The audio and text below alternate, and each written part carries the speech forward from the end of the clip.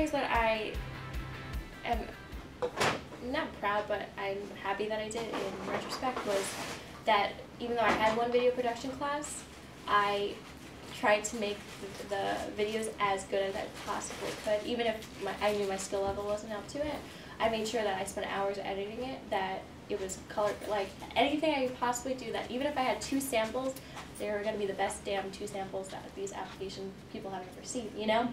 And I was going to make a point in my application letter to say that these were my first attempts at video production, that I had one formal training, to let people know that I have the ability to adapt to it. Another thing in applications was making sure I had great references. I don't think people realize, I don't think I realized how important it is to make good relationships with your professors here, because even though all you see is them in front of the class, they're actually professionals, and they have names and they have reputations outside of the school, and they have experience. So when they write a reference for you, or when a future job calls them, if they can be like, yeah, you know, he was really good, he was always on time, his projects were spot on, and by the way, you know, I'm a big shot in the field, you're like, oh, okay. You know, it helps.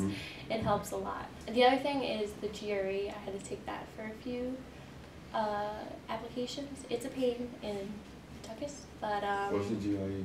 The GRE it's not required for all schools, but for the majority of schools, it's kind of like the SATs for grad school. Graduate Record Exam. Yeah, I don't even know what they stand for.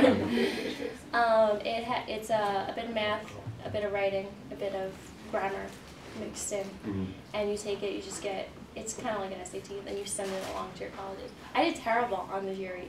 Terrible. Like, I don't know what happened to me. Math just never worked.